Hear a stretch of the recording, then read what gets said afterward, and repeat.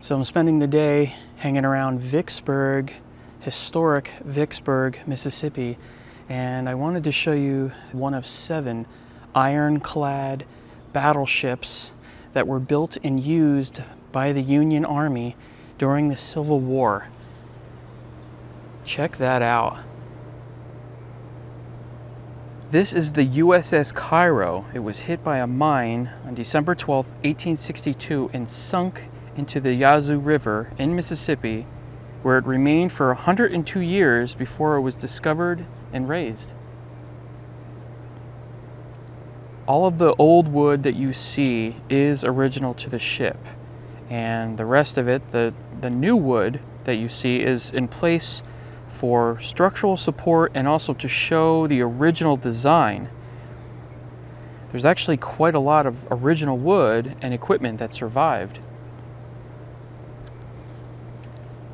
So ironclads like the USS Cairo came equipped with 13 heavy cannons, and it took a crew of 6 men to position and fire each gun.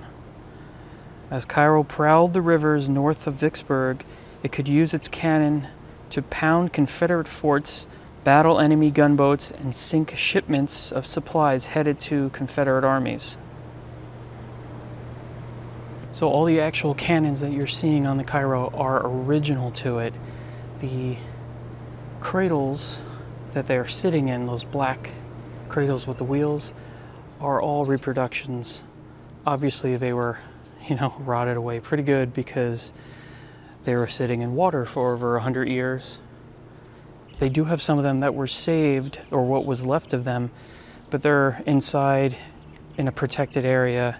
There's a couple, I think there's at least one on display in the small museum that's here too. The Cairo was 175 feet long. Must have been very intimidating seeing these ironclads come down the river. So this gaping hole here, this damage, is where the Cairo was hit with a mine. Back then in the Civil War days, mines were called torpedoes. So it was torpedoed right there. And they're not really sure exactly how that played out. Some say that the Confederates detonated it from the shores, and some say that it was detonated by small boats where they pulled the mine close to the ship and set it off that way. These big tall wooden stacks here represent the original chimneys. When Cairo sank, the smokestacks were still visible above the surface, and another ship, the sister boat, the Pittsburgh, knocked down the Cairo's chimneys to hide the location from the Confederates. These 7 boats were so alike that they had different painting or different designs on their chimneys, so Cairo actually got a gray band on the top of their chimneys, so that's why you're seeing the gray band up there. And now, coming aboard. Jeez.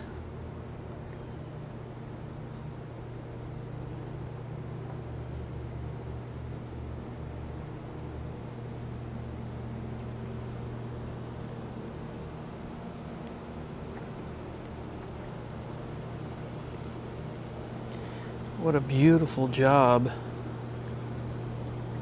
recreating this, putting this back together again. These are the boilers and a steam drum. Amazing. So looking down there is just one of the restored fireboxes. Coal shoveled into the fireboxes heated the boilers. Steam from the boilers powered Cairo's engines and drove her paddle wheel. A gunboat without steam could not move and was helpless if attacked. Ironclads kept fires burning and steam pressure built up even when anchored. For hours on end, coal heavers piled coal from storage bunkers into the fire room and firemen fed the fuel into each boiler's firebox. So up here is the pilot house. Look at that. Jeez. The circle of sloping iron plates overhead shielded Cairo's pilot house. From this exposed perch atop the upper deck, the pilot steered the gunboat, and the officer on duty kept a watchful eye on the river.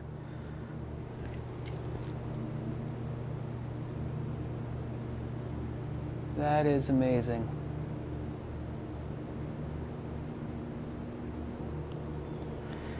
This thing is called a capstan, and it was basically a very powerful winch that helped the crew move huge guns and even lift and lower the anchor. It was powered by the steam engines, but in an emergency it would have to be turned by hand using wooden spokes inserted into the hub. Backbreaking work.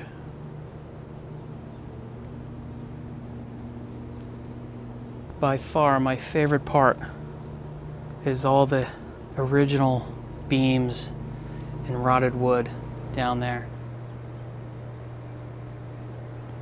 There are 4 of these ironclads on display in the US, but this one is in far better condition than the others.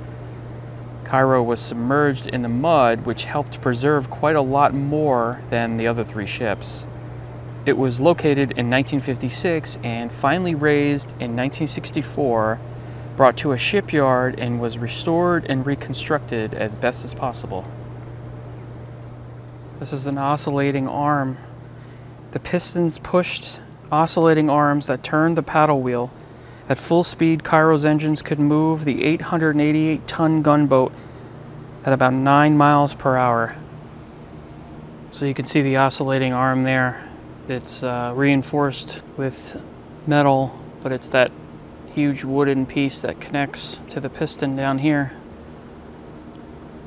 Look at that. Whew.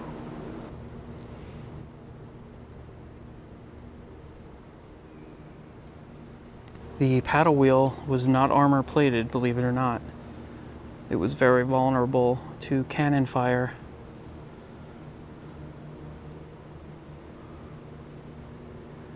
The sign here says Cairo's 15-foot wide paddle wheel is made up of 4 22-foot diameter spiders, the web-like iron arms and circles that form the spokes of the wheel.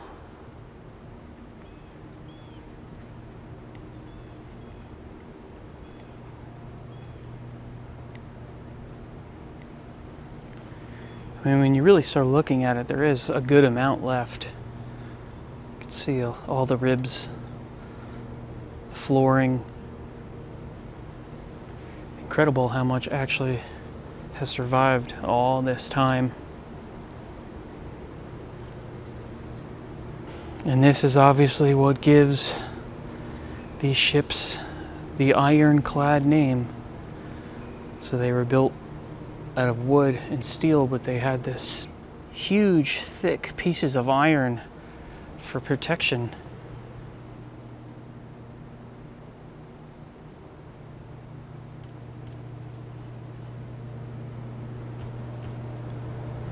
An interesting fact about the recovery process is the ship was so heavy and the wood was so weak from being in the water for over 100 years that simply lifting it out of the river would have ripped it apart.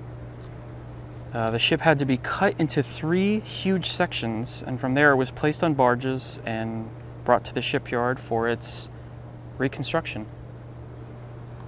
So when you come here, there's a small museum here as well, which shows some artifacts from the Civil War, and I believe stuff that they found at the site where they found this at the bottom of the Yazoo River.